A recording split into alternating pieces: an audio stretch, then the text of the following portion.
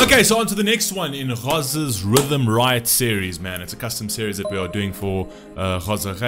It's really cool. It's a product that I am offering on the Sphere where we do a thematic treatment for you. We create a specific series for you with all of the artwork and all the bits and pieces custom designed for you as well. And that will stand out and be your own on YouTube and have its own playlist and spot in the Sphere. For more information, you can just click the link down in the pinned comment. It's very cool. It's 15 to 17 reactions. I take anything between 15 and 17 reactions. I usually give 1 or 2 extra. This one is 17 reactions in this series, and it lands up being more value for money for you guys. So for those who are interested, obviously you guys can go take a look. It lands up being actually more value for money than if you're ordering a lot of skip the line reactions. This one actually happens to be, I feel, better value for money. But yeah, let's get straight into it. Paris Jackson, man. Eyelids featuring Andy Hull. Never heard this. I have heard Paris Jackson before. We have reacted to Paris Jackson before. She's a very beautiful girl, Michael Jackson's daughter. And she's actually an okay artist. I think she's not bad. So let's see what she's got over here. Something new. Let's go.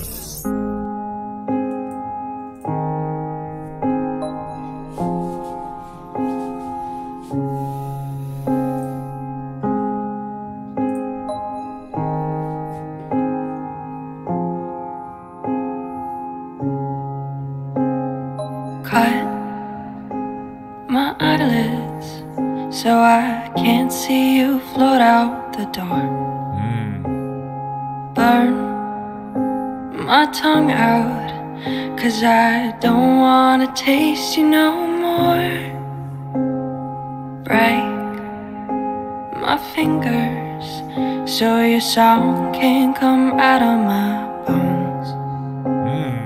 Tear my heart out so the feel of that memory's gone. Now I don't know. I think if you just tear your heart out, you'll probably achieve all the other things that you wanted to achieve, right? You don't have to cut your eyelids, and if you're going to do all of that, just taking your heart out will probably stop all of that.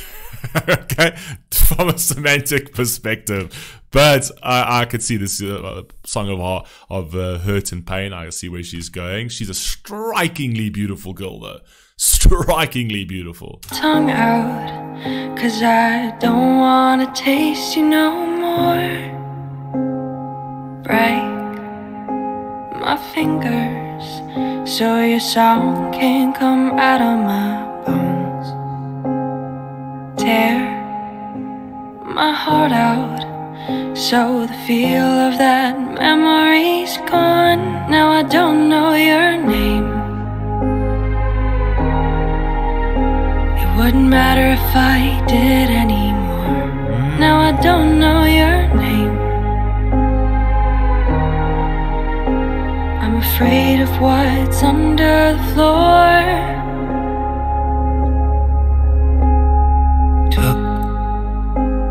Memory took a few other things from the shelf. It's just a beautiful song, man. You can actually, for me, it kind of feels like this is about a relationship. But over here where she says, like, I don't know your name anymore, it's almost like I don't know who you are. You're a different person, essentially. Or she's speaking about somebody that she hasn't particularly met. But I think it's like a past relationship where I kind of feel like she just wants to erase it all. Like she can't handle her past relationship, she can't handle the pain, she can't handle the struggle, right? And she literally just wants to control, alt, delete that entire part of her life, essentially. But again, songs like this, you're always gonna get that piano, man. That's gonna tug on those heartstrings. Let's go. Took your memory, took a few other things from the shelf. A habit, but I blame it on everyone else. Take a picture, put your unfettered fire in my frame. Jeez. Please forgive me. I was found, but I lost it again. Now I don't know. I actually kind of feel like if we're talking about a relationship over here, I don't know. I mean, it can swing both ways, essentially, where you can talk about, you know, he's talking about himself, essentially. But the way I'm actually also possibly interpreting this is that it's actually her own conscious, her subconscious, that's actually speaking to her as well, where she says, like, I'm a habit, right? And it's like you struggle to handle with that habit. So you look at it as like, I don't know what your name is. And it's almost like you're battling with yourself. Essentially, battling with yourself in the mirror, battling with yourself in your life. So it can be that she's actually speaking about someone in particular, but I think it actually lends better into that voice in your head, right? That, you know, sometimes you look at yourself and you look at the things that you've done and you look at why you've done them and you don't know why you've done it. It's almost like somebody else took control. It was like, it was a habitual thing that you had no control of, right? And it almost feels like there was a devil to a certain degree, or there's a demon to a certain degree that was controlling you, and all through insecurity and all through your pain of the past and things like that. I'm not entirely sure. I guess it could go to both dichotomies, but I'm not entirely sure. Please forgive me. I was found, but I lost it again. Now I don't know your name. It wouldn't matter if I did anymore. I don't know your name. It's a beautiful song, man.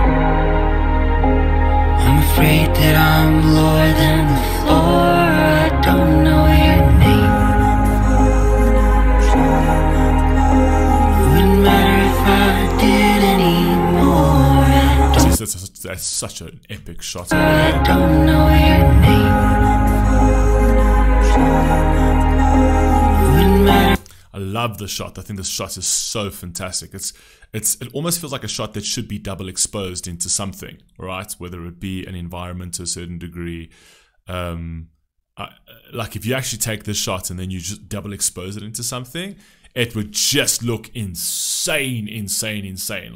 Like different sort of habitats, specifically speaking of like the places that they're in psychologically. You know, if you had to kind of put him in like a burning forest, and then you put her in a, I don't know, in like a lonely town, but you double impose that, right, just into the actual graphic, it would look absolutely amazing. I love this shot. Great cinematography. Yeah. If I did anymore, I don't know your name. It's deep, it's intense. I'm afraid that I'm lower than the floor. I don't know your name. It wouldn't matter if I did anymore. I don't know your name. I'm afraid that I'm lower than the floor. I don't know your name. It wouldn't matter if I Beautiful song. anymore. I don't know your name.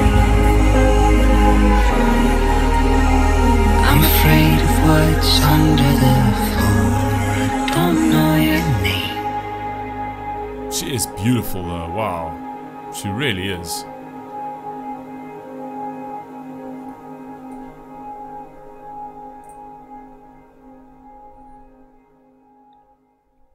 UMG Records, about to copy claim this, guaranteed. That is a beautiful song, right? I wonder why Paris Jackson isn't sort of more mainstream.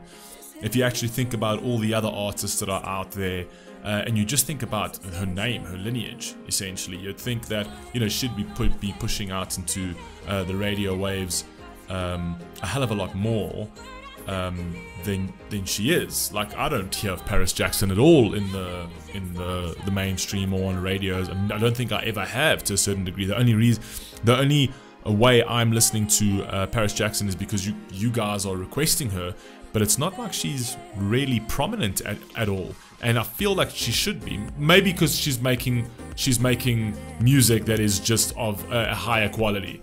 I think lower quality music just goes through the mainstream. So I kind of feel like maybe her music's too good to be commercialized. You know what I mean? Maybe her music is too real to be commercialized, right? It doesn't screw enough people up, you know what I mean?